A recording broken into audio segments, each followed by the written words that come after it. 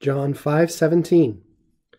Iesus autem respondit eis, Pater meus usque modo operatur, et ego operor. And Jesus replied to them, here's a direct quotation, my Father is working right up till now, and I also am working.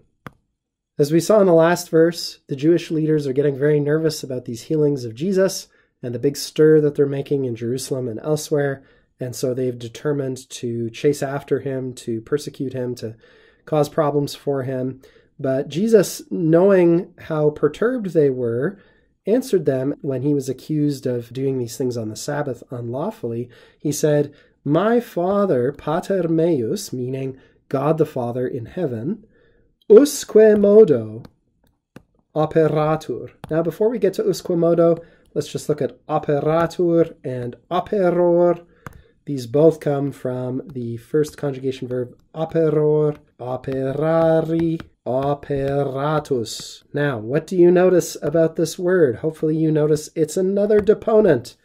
Quid significat deponens? I'm going to just keep saying this to you until you can recite it to me silently in the privacy of your own home, as though I could hear in Latin. Quid significat deponens significat sensum activum sed formam passivam.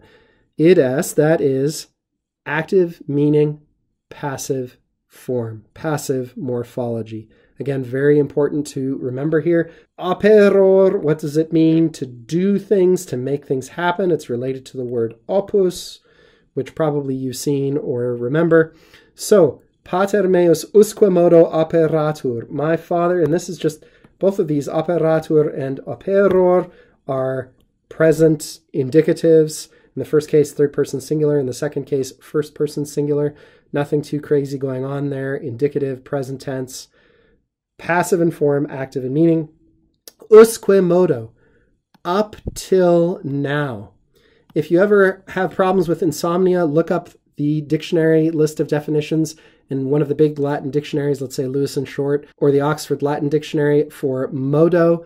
It's an enormous set of definitions because modo can mean a million different things. In Latin, that's what makes it so much fun to use. One of the things that it can mean is now or just now, and in combination with usque, which means up until, up to a certain point, it means up till now. That is, up to this very moment, my Father is working. That is, he's working all of the time, and so am I. And this ego is very emphatic. Remember, you don't need to express, as we do in English, the subject with a separate pronoun. So when it happens in Latin, it's very marked. And that's very important here because Jesus, as we're going to see in the next verse, is understood to be making a very provocative claim indeed.